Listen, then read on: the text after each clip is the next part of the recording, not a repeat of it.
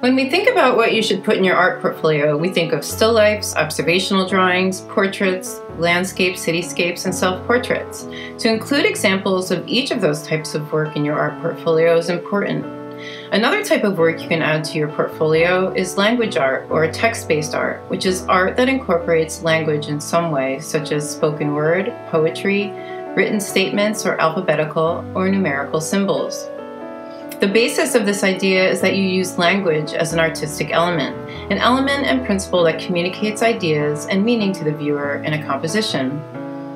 Ashcan Art portfolio prep classes are individualized, so students work independently on their own projects with an Ashcan instructor. Some Ashcan Art students become interested in making text-based work for their art portfolio.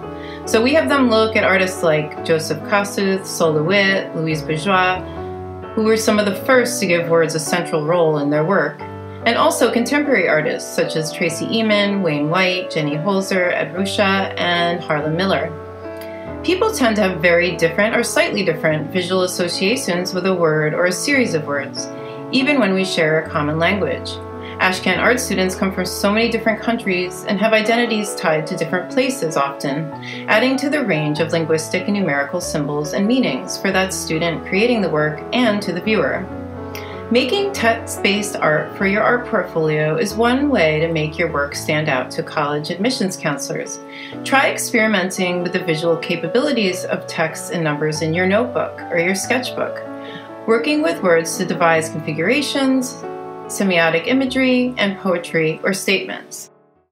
Check out this video of an Ashcan Art student project titled Voice. It's a sculpture made up of the faces of some of their favorite queer activists who have helped them understand themselves and others better.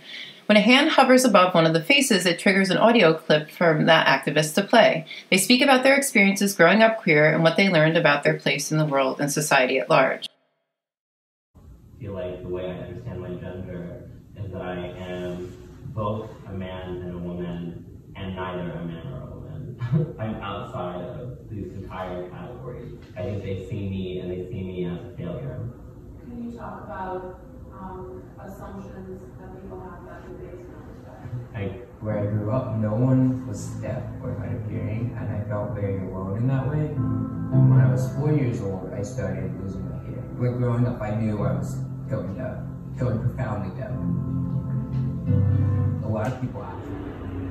Hey guys, it's Jamie, and today I am going to be talking about how I realised/knew that I'm transgender, linked back to when I was a child and significantly cuter than I am now. Basically, I was always referred to as a tomboy. I had my hair short, I did a lot of stereotypically like boy things, and wore clothes from the You barely see asexual people as it is, let alone a black asexual person. I'm a model and asexuality activist, and I am a romantic asexual. There was never really a time where I didn't think that I was asexual, because I noticed when I was about like 8 and I was in practice. But because of how the medical community treats intersex children, I was assigned female because whoever was viewing my genitals at the time didn't think that I could be raised as male. I was assigned female and I was brought home.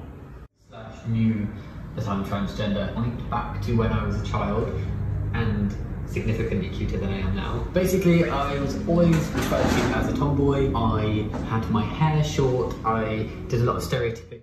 Ashcan Art offers art portfolio preparation classes year-round.